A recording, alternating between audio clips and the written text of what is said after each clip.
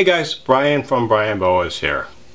The 2022 boa breeding season has been long and productive for me, and I believe it's finally come to an end. So I was checking the tubs this morning, and my last gravid female has given birth. This is a Suriname true red tail. She either gave birth early this morning, maybe late last night. I checked before bed and didn't see anything. So I'm gonna go check out the babies. If you've been watching these videos, you know the drill. I'm going to take out the mother, give her a soak, get her cleaned up, get the tub cleaned up, take a look at the babies, and see what we have.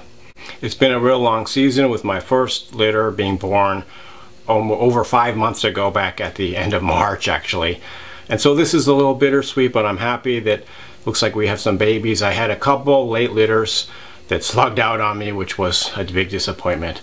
But it's good that it looks like we'll be going out at least with a positive litter. So now let's go check out the babies and see what we have. So this is a first time mother. This is a Prometheus bloodline female born in 2016, and doesn't look like a huge litter. There's some babies on the side there. There's a close-up of some of the babies. I believe there's a few more hiding under this hide. So what I'm going to do is I'm going to gently remove the female, just to get her out of the way, give her a soak.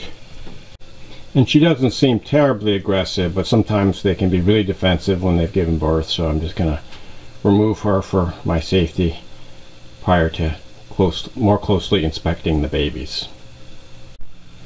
The mother's soaking now to get her cleaned up, and I went ahead and took out the hide. So it doesn't look like a huge litter, about 7 or so babies.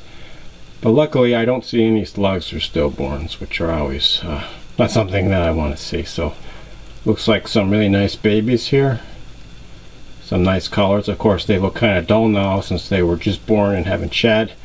But they definitely look like they're going to be really beautiful after they have their shed. Although they are really beautiful now, just not quite as colorful.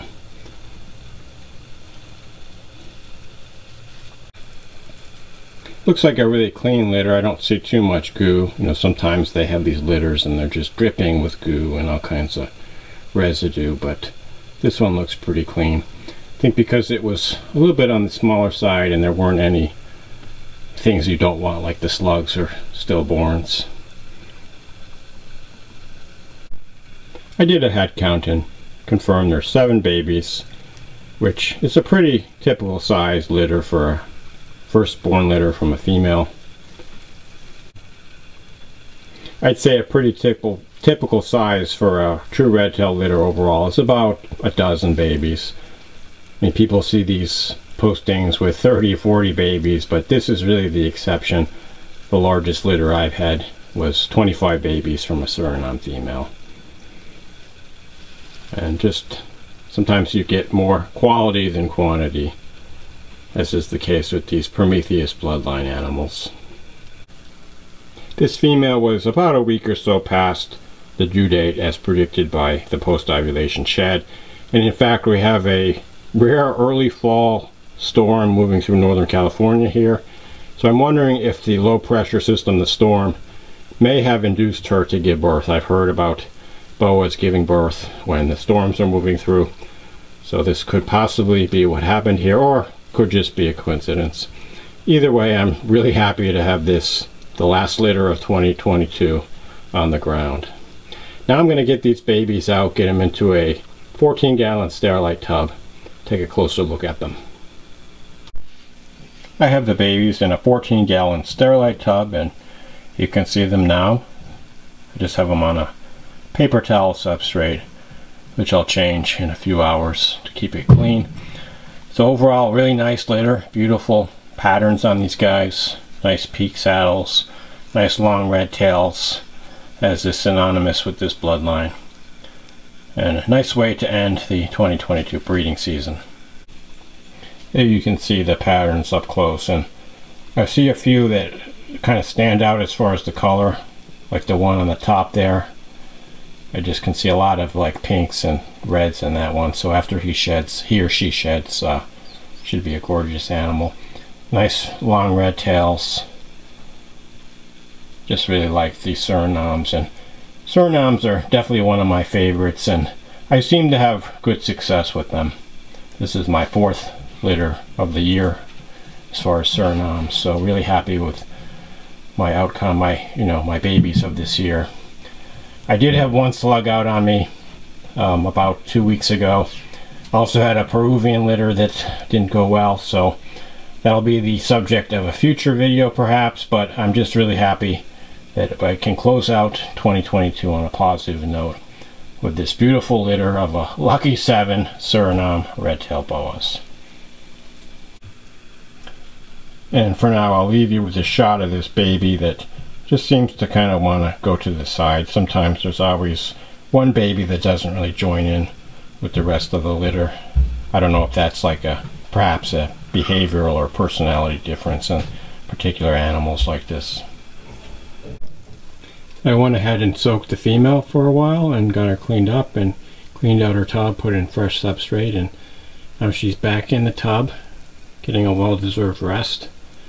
She's just kind of moving around, probably looking for food, and of course she'll get a well-deserved rat tomorrow. So this is her first time litter. She did great, real nice litter, really happy with these babies. And they actually have the Prometheus bloodline from both sides, because the father is also a Prometheus bloodline animal, and I'll show you him in a few minutes. She just doesn't want to stay in there. But really exciting, because unfortunately Prometheus is no longer with us, and this is basically genetically equivalent to offspring from Prometheus himself. So really excited about that. First time I produced babies like that, other than the litters I had from Prometheus. So she'll go back in there and just get a well-deserved rest. Maybe breed her again in 2 years. We'll just have to see. Really a year and a half. But of course she'll get next year off just to rest and recover, put back on the weight, and then hopefully have another litter at that point, probably 2024. It's been a while. I just came to change the paper towels and get it cleaned up, although there really wasn't that much gunk, just a little bit of umbilical cord left over that you can see in the center there. And as you can see, the babies are kind of piled in the corner on top of the heat spot, which as they normally do. It's just kind of a defense mechanism to all stick together and hopefully avoid the predators. Or, if a predator did attack, he might get one baby, but the rest will probably escape. Here's a closer look at the pile of babies. Just a real nice sight. Some real beauties there. You can see those really bright long red tails and some really nice looking patterns on these babies as well. So real excited to see what they look like after they shed. And there's one that's kind of trying to leave the main pile. I broke up the pile a bit just so you could get a better view of the ones that were buried. But definitely some top shelf animals in there. Real nice representatives of the bloodline. I'll keep them in this 14-gallon Sterilite tub for a little over a week until they have their first shed. Keep them nice and humid in here. And I just have a simple paper towel substrate, and they're on a heat mat set to maintain about 90 degrees.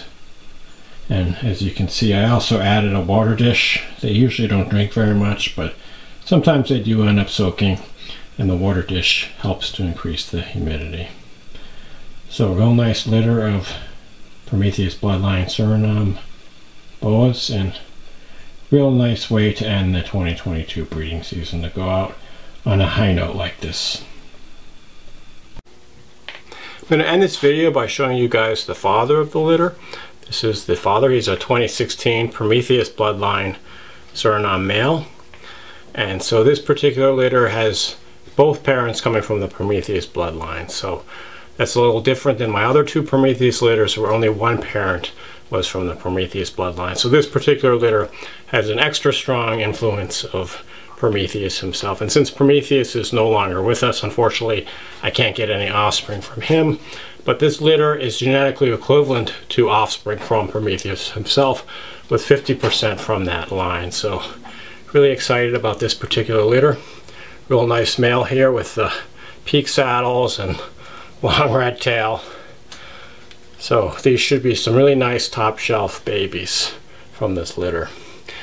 And so the babies, some of them, or if not all of them, will be available in about a month and a half to 2 months. So that'll be around the late October, early November time frame. So there should be time for shipping before the winter gets, the weather gets a little too cold, and I have to stop shipping for the winter. But like my other litters, the best place to see information on available animals is right here on the Brian Boas YouTube channel. So just stay tuned to this channel for future videos on available animals. Having this last litter of 2022 is a little bittersweet. I'm really happy how it turned out, and we have a nice one to end the season, unlike some of my last couple litters where I had slug outs. But it's a little bittersweet. I spent so much time over the last 5.5 months or so checking for babies, and now I finally get a little bit of a break. But of course, boa breeding never ends, and in just about a month and a half, believe it or not, I'm going to be pairing up my animals for the 2023 breeding season. So really excited about that. I'm not exactly sure which animals are going to be paired up at this point. I have a pretty good idea in my head. I just have to really think about it and really put my plans down on paper before I enact them. And I don't really have that much time. I don't really have time for a vacation from doing this. This is basically a 24/7, 365 type of endeavor where you just never get a break from breeding the boas, and it really becomes part of your life. And it's been a very exciting season with lots of highs and lows. Certainly my best season ever in terms of the number of litters and the number of animals. The quality has always been pretty high here. I only look for really top quality animals, and I really stand behind the babies I produced this year. I had a number of disappointments, as is always the case, but enough successes to definitely spur me on to hopefully do a little better in the following year. So I intend to bring a lot of that to you over this channel in the year ahead, and hopefully there should be a lot of excitement and a lot of great babies coming in the future. Of course, I can't say exactly what it is, so you'll just have to stay tuned. And I really want to reach out to you guys and really express my appreciation for those of you who've been following the channel and supporting my breeding efforts. Thanks, you really make it possible. Anyway, I hope you enjoyed the video. As always, shoot me any questions or comments you may have. Thanks for watching, and enjoy your boas.